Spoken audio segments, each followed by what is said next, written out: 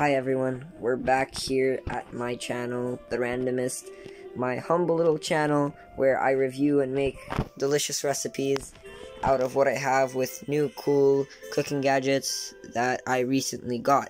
So, today, I am using the T-Fal ActiCook and Stir.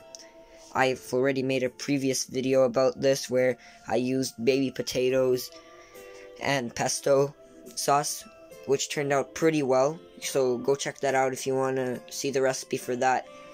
So if it's your first time, this machine is a little bit different compared to other multi-cookers because it's got a built-in stirring paddle. It fits up to 10 cups, space-wise, 18 cooking modes, has an auto-rinse function thanks to the stirring pad, and a lot of cool things you can do with it. So, here is the stirring paddle. This mechanism over here helps it turn. So as you can see, when I spin it, it stirs. So what this is supposed to do, it's supposed to be more efficient. You can just leave your food. I know the whole idea of a multi-cooker is that you can leave your food and it's going to cook, it's going to be ready, it's not going to overdo your food. But here it's even better. You don't have to come back to your food to make sure that it's getting stirred and it's not burning. Here the stirring is done automatically. Alright, now that I've gone through the theory, today I will be making chicken and beef with baby potatoes. So, usually I would use one type of meat, chicken, beef, pork, it doesn't matter, but I ended up having both, and I thought it'd be a good idea to use both. So, the baby potatoes, if you saw my previous video, you know I really love these.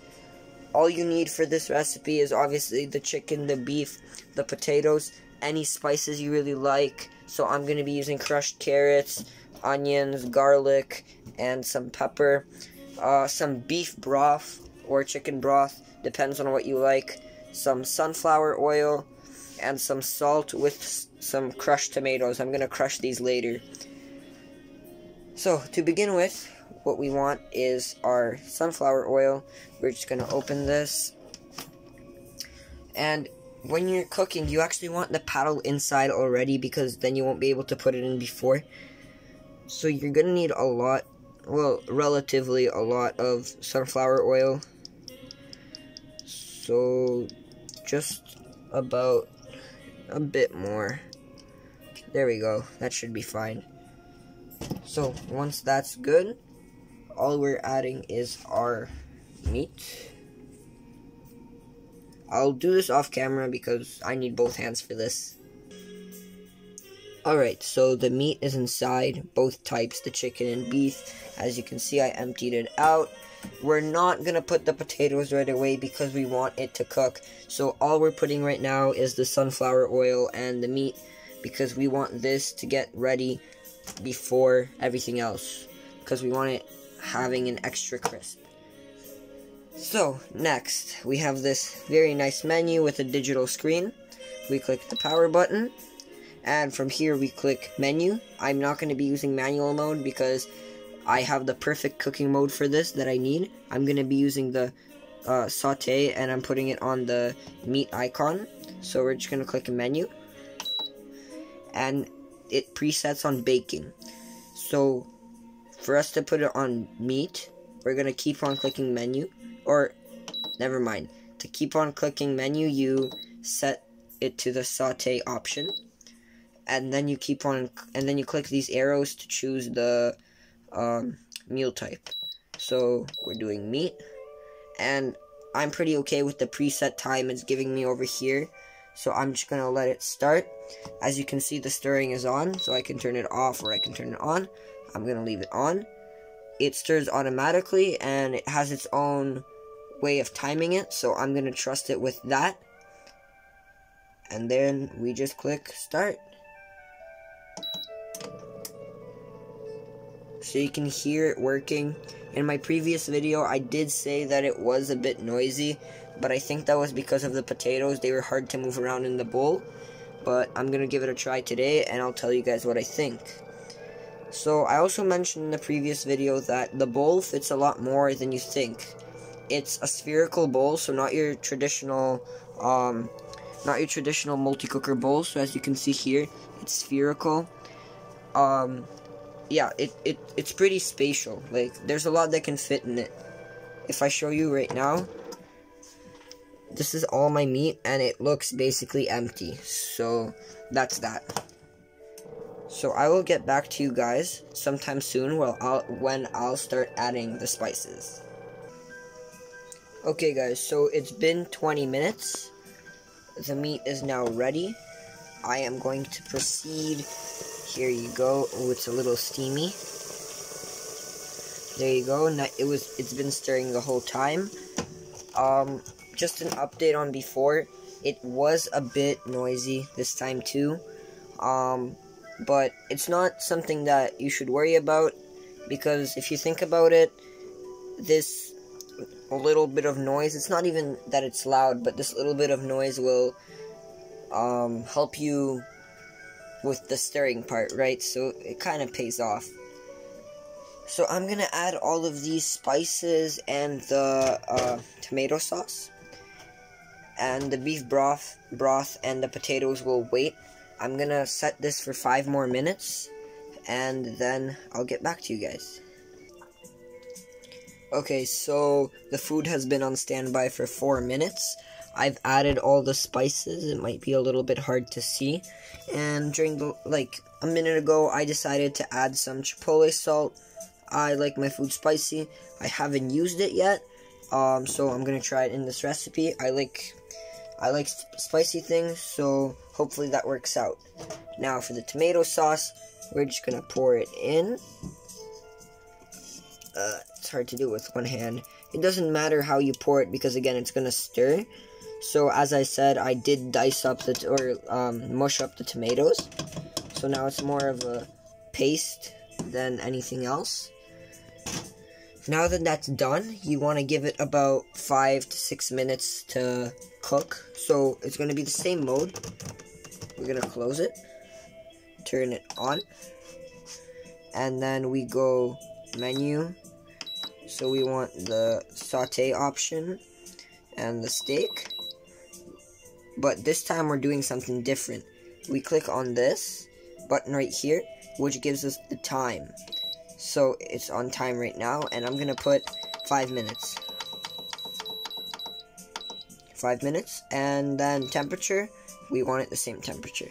So now that it's all set, we can start it. So again, you just click the power button again. Boom. So there, you can hear it. It is making some sounds.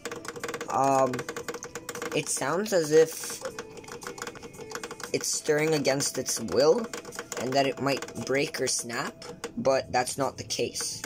So I don't know what's going on with that. Yeah, did you hear that? That was... It's weird. So in about 5 minutes, I'm gonna add the potatoes and the broth. Alright, so the 5 minutes are up.